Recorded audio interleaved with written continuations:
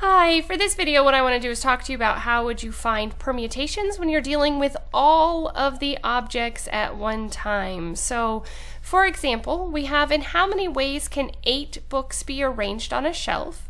So remember that when you're talking about all of the objects at one time, we can use the formula n factorial. And in this case, our n would be 8. So we would just write this as 8 factorial. And then if you have a calculator, you can go ahead and plug this into your calculator. The factorial is on every scientific calculator. It's even on your cell phone calculator. It's on the TI-84, TI-Nspire, all of those. I will show how to do that on the TI-84 and TI-Nspire on a different video.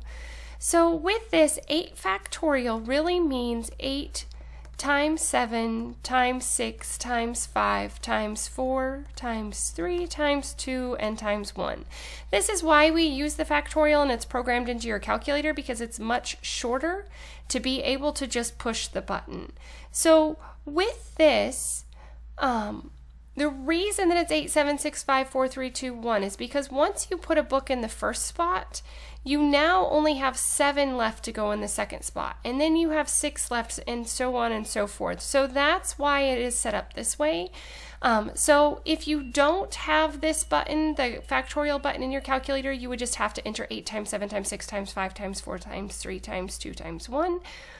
And that ends up with 40,320 different arrangements of the books on a shelf. Okay. The second one that we want to look at is in how many different ways can you arrange the seating order of students in a class if there are 15 students. So again, because we're dealing with all students, we would do n factorial, so we would just do 15 factorial. And so I would have to do 15 times 14 times 13 all the way down times 3 times 2 times 1. So I just don't want to write it all out, but that's what you would have to do. Again, if you can find this in your calculator, I guarantee you, on your cell phone calculator, just turn it sideways to the scientific notation part and you'll see x. A lot of calculators have it as x factorial. Again, I will show on the TI-84, TI-Nspire in another video. Okay, so with this, you would be surprised by how many ways. This is a very large number, and you will find that if the factorial gets too large, your calculator can't even compute it. This one was still able to be computed, but it was barely. So the answer to this one is, I'm just going to write the whole number down, and then I will put my commas in so that we can see.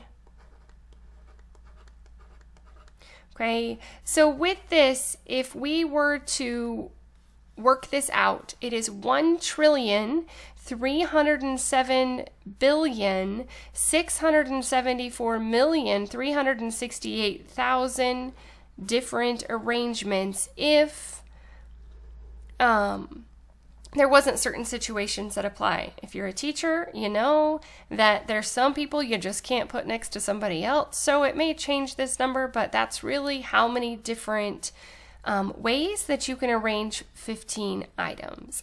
As always, thanks for watching. If you have any questions, please let me know. If there are additional topics you need me to cover, please let me know that as well.